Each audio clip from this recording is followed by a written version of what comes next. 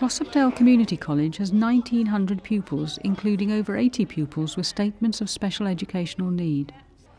Glossopdale is a split-site school with 200 teachers and teaching assistants. Timetabling for staff curriculum planning meetings was difficult. In order to meet the needs of all pupils, a whole school timetable adjustment was made.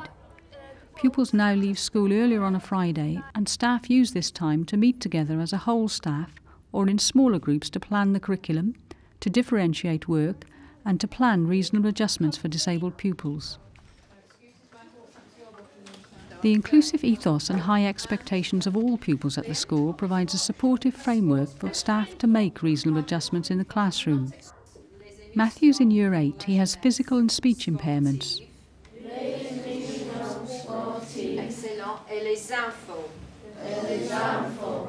Matthew loves French, and in this French lesson he is supported by a teaching assistant who scribes for him. Working with peers is encouraged, and one of the adjustments to support Matthew and other students is the use of visual materials and games. Some of the language card games used have been adjusted so that Matthew has fewer cards and therefore has enough time to complete the work.